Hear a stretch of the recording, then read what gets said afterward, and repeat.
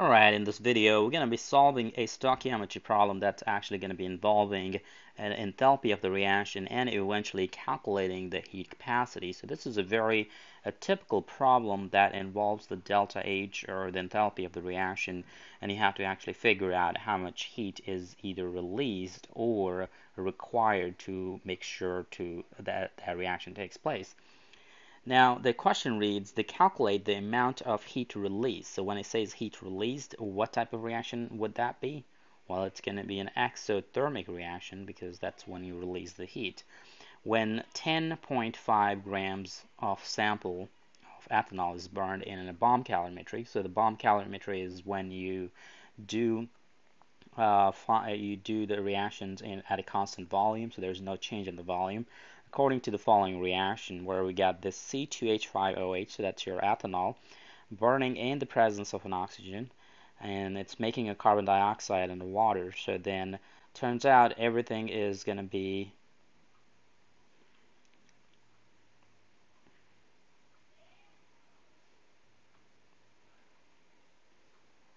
and the heat of the reaction for this particular one is negative 1235, and that has a negative sign. That means it's also an exothermic. Now obviously this delta H is 1235 kilojoules per mole. Alright, so 1 mole of ethanol, when it's burned, it produces that much heat. Now, I don't really know if we have exactly 1 mole, because what the question tells you, you have 10.5 grams of the ethanol, and assuming the oxygen that you have in there is in excess. Okay, so you may want to go ahead and calculate the moles of ethanol. So once you know the moles of ethanol, you should be able to figure out how much actual heat you will be producing. So how would you find the grams to moles? If I'm given the grams and I'm trying to go to the moles, what's the equation, what's the conversion factor we use? Well, we'll be using either the molar mass or the atomic mass, depending on what type of compound you have. If it's an element, so you use atomic mass. If it's in a compound, you use molar mass. So I'll start out with finding the molar mass of C2H5OH, so C2OH05. The molar mass of that is going to be, so got 12 for the carbon, so 2 times 12, and then you have 6 hydrogen, so 6 times 1, and then you have 16 coming from the oxygen, so that's going to be a total of 46 grams per mole. Alright, so make sure you have the molar mass of the compound calculated.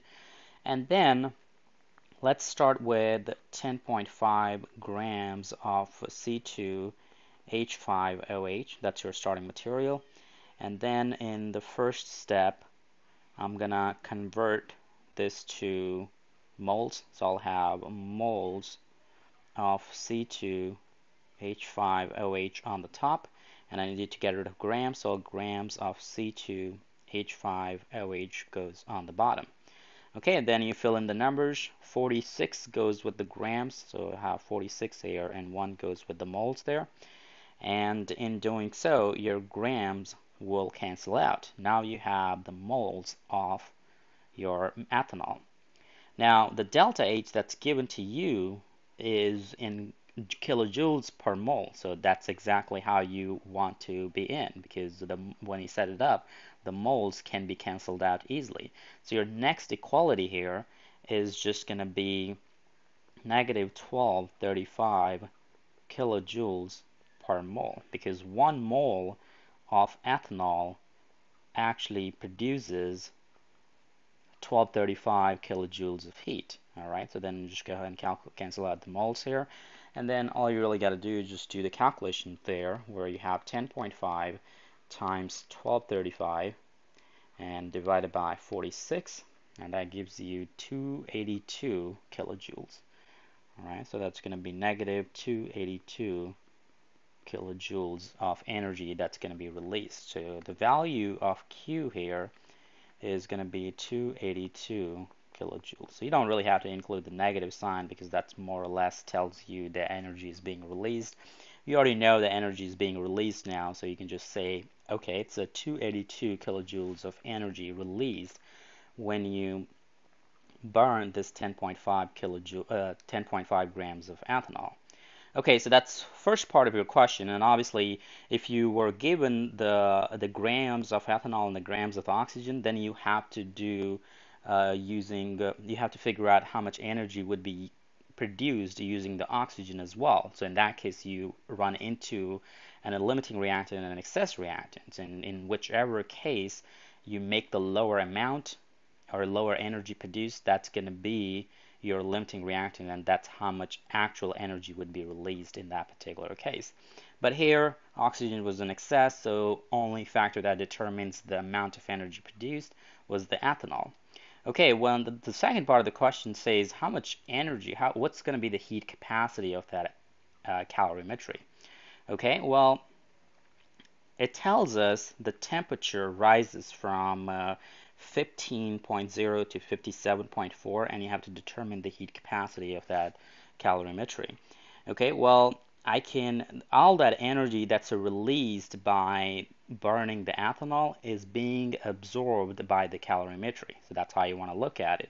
So then I can say my Q is going to be equal to C times delta T. That's going to be your equation for the calorimetry, where C is your heat capacity,